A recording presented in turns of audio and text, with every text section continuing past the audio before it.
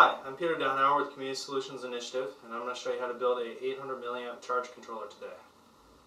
The 800 milliamp charge controller is very similar to the 170 milliamp charge controller that we built in another video. The only main difference is that it uses a heatsink and a different resistor. The 800 milliamp resistor is 1.5 ohms, while the 170 milliamp resistor is 6.8 ohms. We've chosen the 800 milliamp charge controller, but there's in the written instructions there's specifications to build a 600 milliamp charge controller or a 1000 milliamp charge controller as desired. Our charge controller is comprised of a set of alligator clips, some pliable 18x2 speaker wire that comes in red and black, a black plastic protective covering, a female AML connector and associated pins.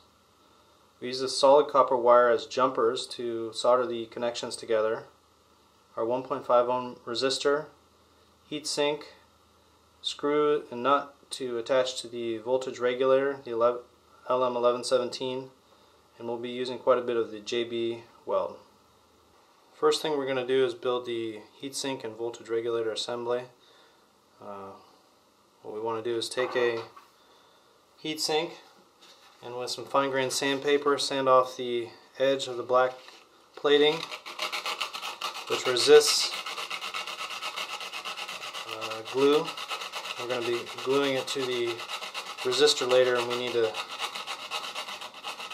surface which it can attach to.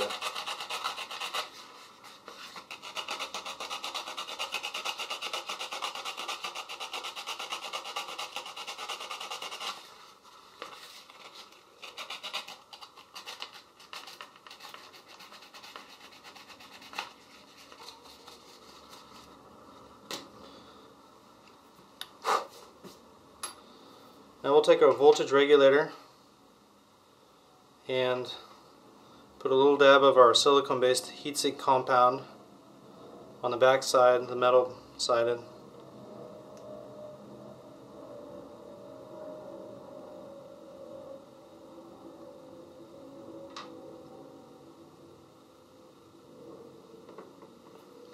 We're going to put that in the channel of the heatsink and line up the holes. On the back side I'll take my 1/4 inch brass screw, feed it through. On the front side the brass Acorn nut, and then with the screwdriver I'll tighten it on.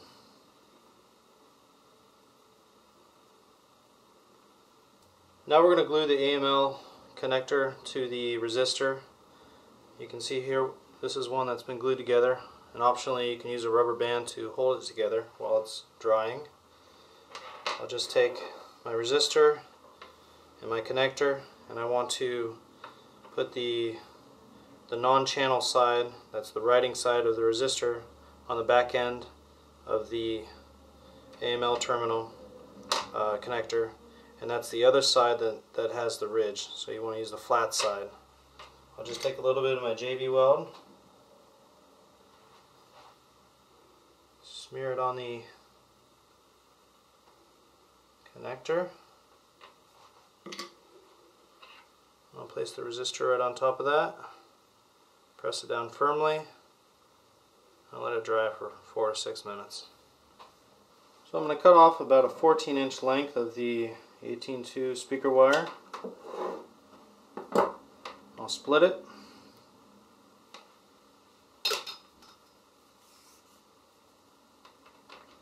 With the black wire on one end, I want to strip off enough to attach a pin.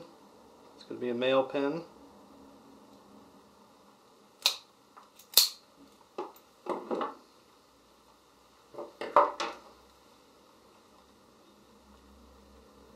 I'm just bending the wire over itself so that the pin flaps have more to grab onto.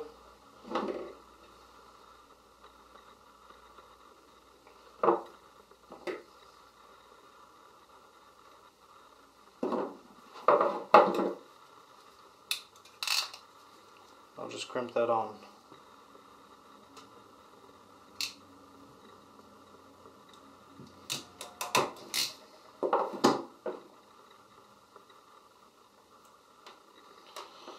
on the red wire, all we need to do is strip off about 1/2 inch.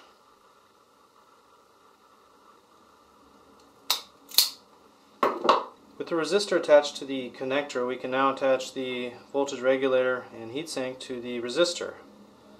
And what we're going to be doing is actually putting glue in between the legs and the side of the heatsink on the very end of the resistor, like so. But what I want to do is bend the terminals of the voltage regulator a little bit out first, and then I'll take a bit of the JB Weld, put it on the end of the heatsink, and I'll put a little bit more on the resistor, on the lip there.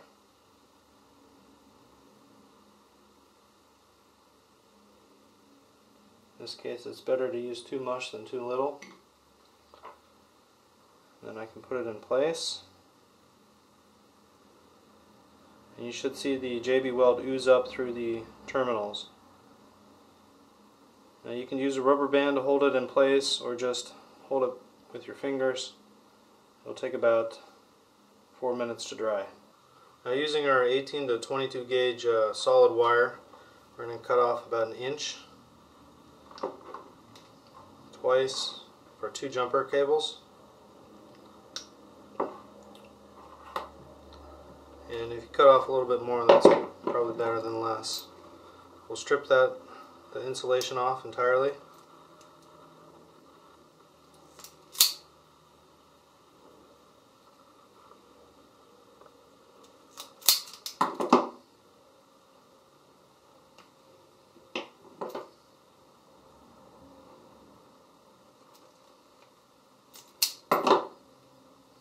There we go.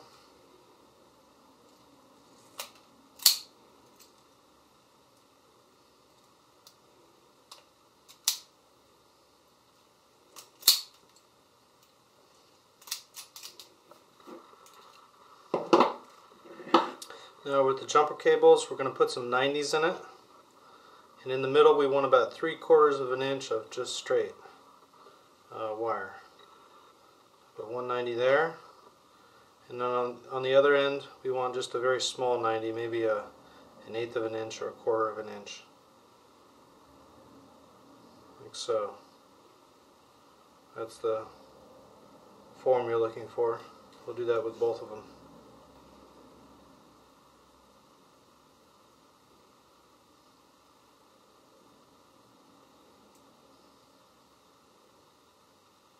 Now I'll take a 18 gauge stranded wire and cut off about 2 to 2.5 inches. And on one side we're going to want to crimp on our male pin. So I'll strip about 1/8 of an inch of wire, and on the other side I want to strip about 1/2 inch of wire.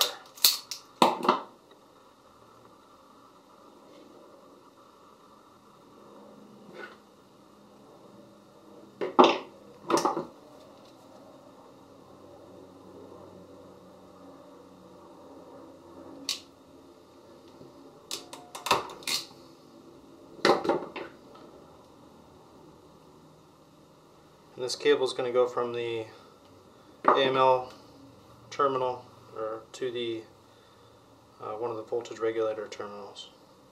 Now we're going to solder the terminals together, and we'll take a quick look at the voltage regulator terminals. In this orientation, the one on the right hand side should be slightly up off the resistor body, like so. So just bend that slightly up off the body. Now we'll take one of our little jumper cables. We want to place that in the right hand side channel of the resistor terminal, and I'll just hold it in place while I bend the resistor terminal up over it.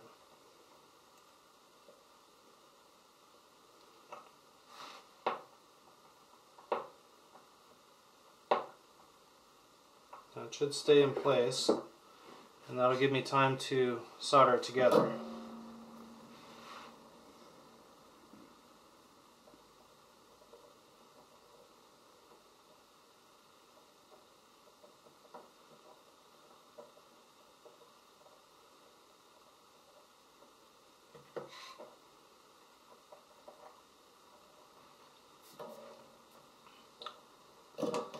Now we're going to take the jumper cable that's attached to the right hand side of the resistor terminal and place it on the center terminal of the voltage regulator. And we'll solder that together.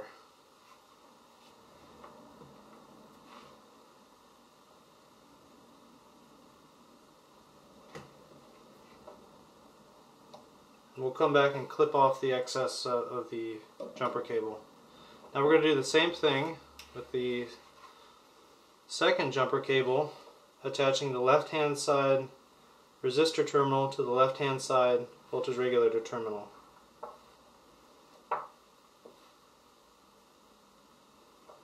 Put it in place.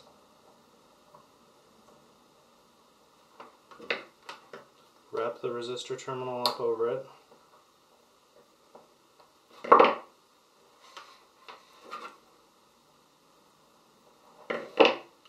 Solder it together.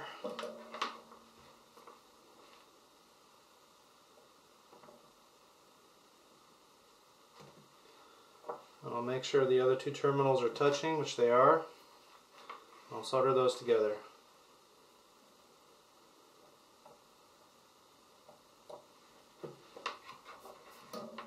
Lastly, we're going to take our 18 gauge stranded jumper and we'll push it into the right hand side terminal of the voltage regulator,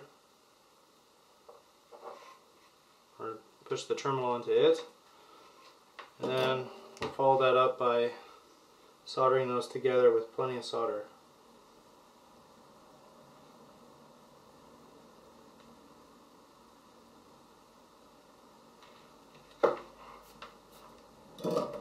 Now I've taken the stripped end of the red wire and I placed it along the left hand side already soldered together terminals of the voltage regulator and the resistor, and I'll solder that together.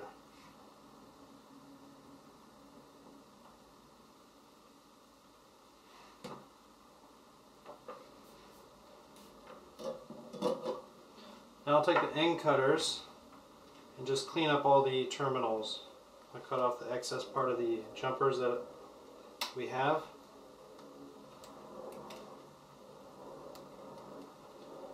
Sometimes the resistor terminals stick up, and if that's the case, you can clean those up as well. With all the solders made, I'll go back over the terminals and I use my needle nose pliers to ensure that everything is separated.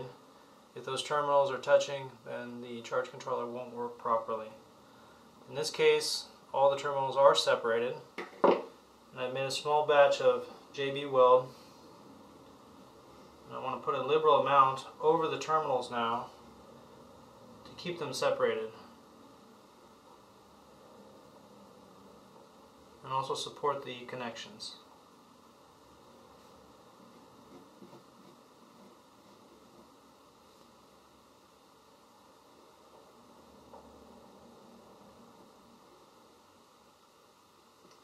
As this dries, the JB Weld will sink in and they should be held in place. For the second soldering iron, we're going to burn a hole in the back of the black plastic cap for the wires to go through.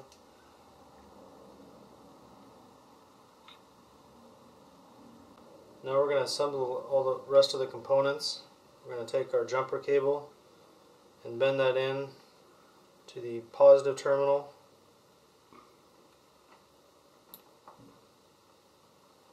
And with my other hand, you'll notice that I kept that on the connection just to make sure that that's not being bent around too much. Take our negative wire,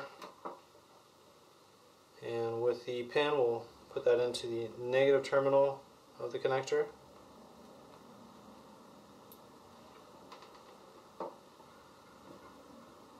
And then with our electrical tape we'll cut off about 20 inches of this.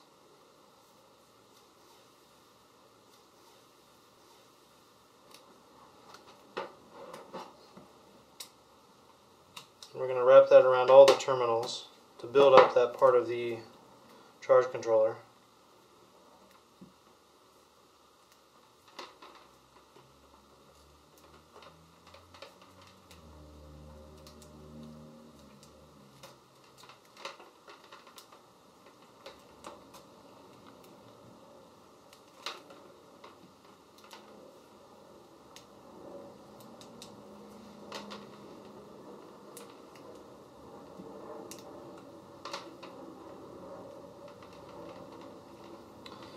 take our black plastic cap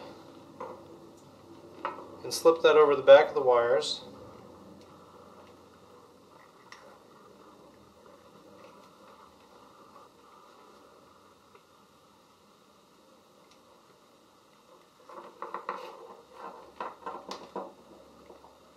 And bring that up to the top. Meanwhile, we'll strip the black and red wires to put the alligator clips on them. Should each be about 1/2 of an inch.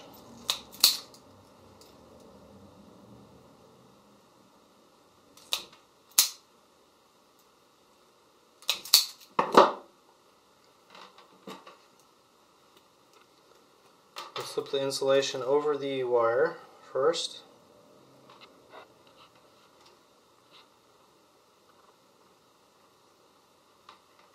And crimp those alligator clips on.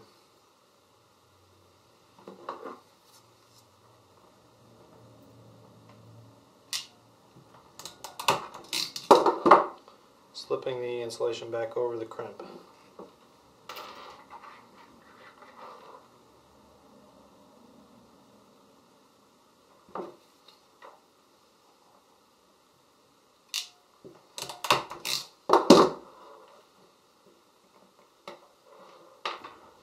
Now we can put a zip tie around the black protective covering to hold that in place.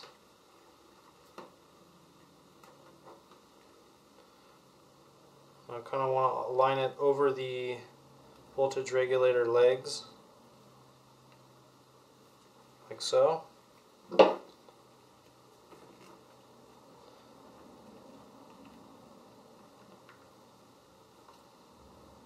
Clip off the excess. I'll take my terminal extraction tool, pin extraction tool, and I'll just make sure those terminals are in the center.